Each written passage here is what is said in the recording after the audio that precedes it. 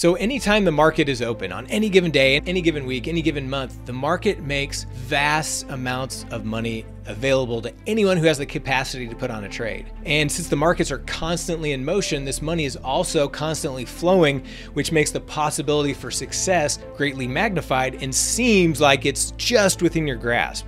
Between the two groups of traders, the consistently profitable and the others, is what Mark Douglas calls a threshold of consistency. The money is not only within their grasp, but they can virtually take it at will. Think of like Michael Jordan playing basketball. I mean, he just looks so smooth when he takes a shot. He makes everything look so easy.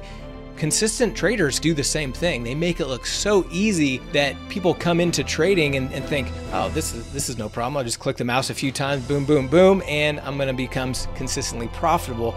But what they're not seeing is what's going on in the mind of that consistent trader.